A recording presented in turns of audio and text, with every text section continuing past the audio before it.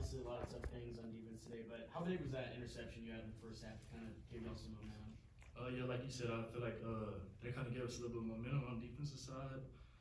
You know, yeah, that's pretty much it.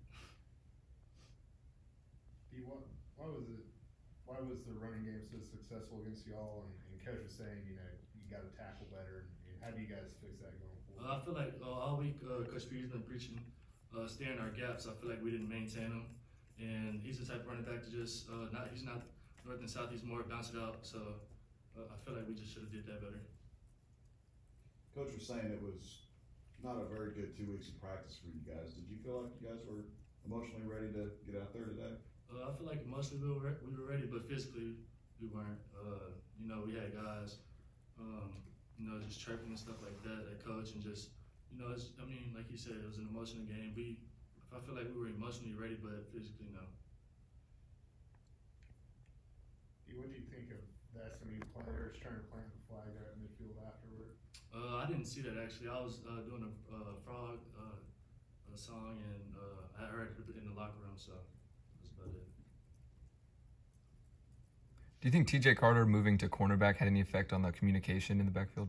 Well, he rotated to safety and corner, so it kind of threw me off a little bit. But at the end of the day, we still got to be able to communicate and just help each other out and be on the same page.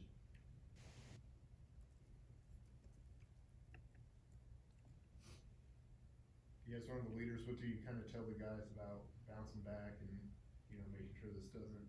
Just to keep their heads up. You know, it's just one loss. It sucks to our rival SMU, but you know, we just got to bounce back and come harder next week. Just let that be our reason to come out and play hard next game. Obviously, this has been a rival. You know, what did you think of all the trash talking that SMU was doing throughout the week, and then the way it ended today, and just kind of sum up the week of how things we expected it a lot. You know, a couple guys on their team, they talked a lot, but you know, we tried to not let that get to our heads. We just wanted to play our game, and that's it. We'll go 2 more questions if you have them. And conference play starts next week against Texas. I mean, guys still have a lot of season left to play. What do you tell those guys, and what maybe did Coach Patterson tell you guys about having a lot to play for still? Yeah, he pretty much just told us we got to keep our heads up, stay strong.